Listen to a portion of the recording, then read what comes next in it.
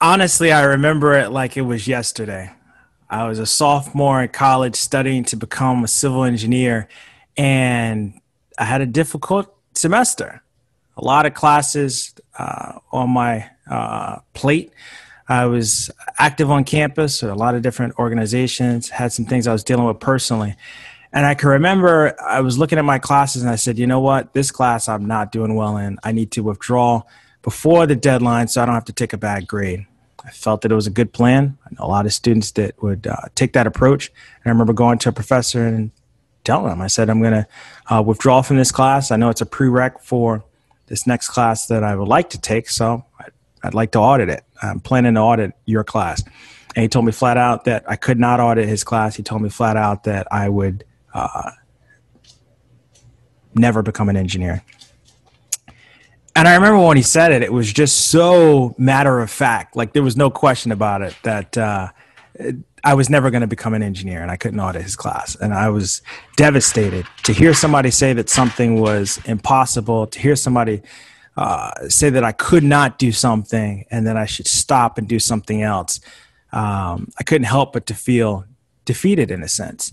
And I realized that there was a decision that I had to make. And the reason why I felt that way is really because his voice. He said it in a way that was so matter of fact that it seemed like this is something I can't do. And as I started to talk to others that I trusted and that I looked up to, my mentors, advisors, friends, family members, I realized that there's power in the voice because they used the same voice and they were able to speak different words to me. They said, is this something that you really want to do? Do you really want to be an engineer?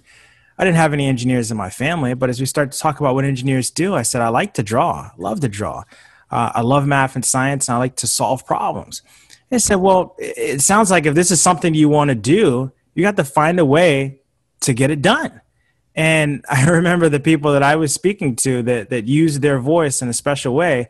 I realized that their voice, my voice, your voice truly does have power.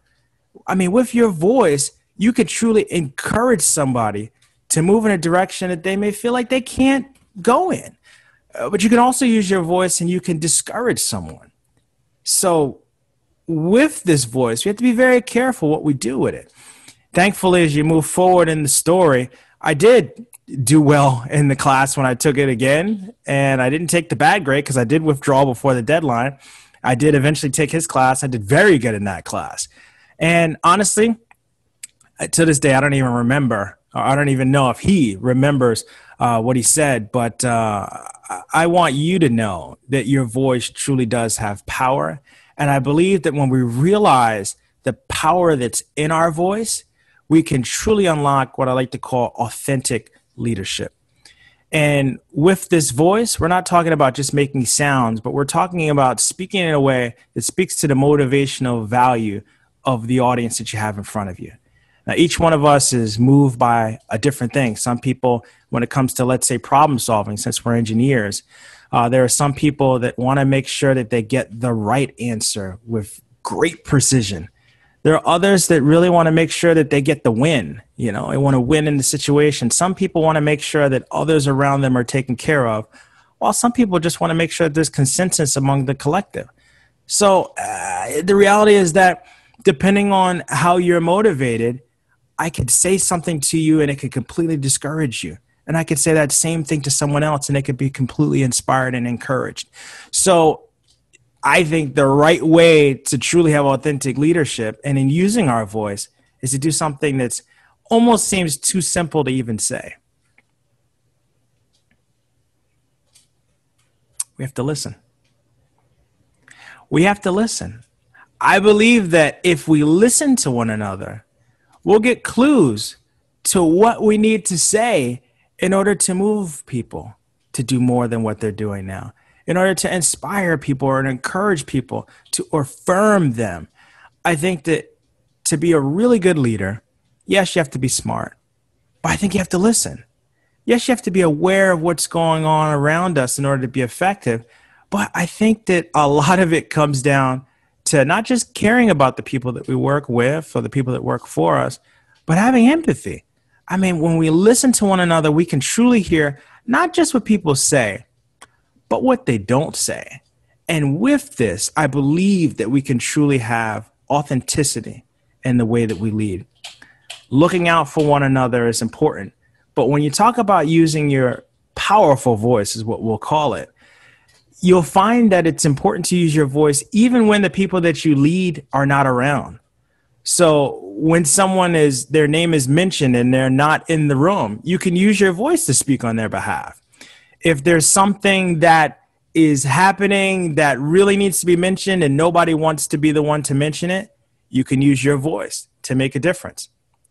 When you're in a meeting and someone that might be less senior makes a suggestion and everyone ignores them, you can use your mighty voice in order to lift them up so that others would understand what this person is trying to say. I found that I'm very encouraged and very inspired when I speak with folks that are not yet in the STEM field. They might be a young person that's trying to understand what it means to problem solve. But I'm inspired as I talk with them because the reality is that at young ages, we believe that anything is possible. A lot of times we believe that nothing is impossible. And for whatever reason, as we become more senior or as we learn more, we start to put these ceilings up and believe that we cannot do certain things. But I believe that if we use our voice, the power of our voice, we can truly become authentic leaders that have the ability to set a good example, the ability to set a vision, the ability to provide stimulating work for the people that we are around. But it's going to require us to do some listening. It's going to require us to focus on others and the interests of others more than our own interests so that we can truly provide support and encouragement. And as we expect the best from one another, we could truly be inspirational. And I believe that, yes, as engineers, it's possible for us to be inspirational. Think about it. As we work on a project, as we're moving the soil around the site, we're truly transforming the world. And it may sound grandiose, but I believe that as leaders, we don't need to think about ourselves, but we truly need to care about others. And we truly need to listen in order to provide value in a positive manner.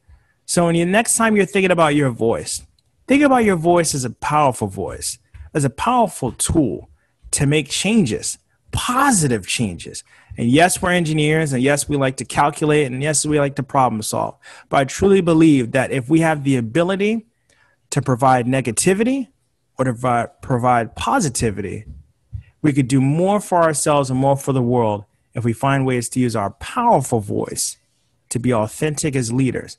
And I believe that if we unlock this, we'll truly change the world. Thank you.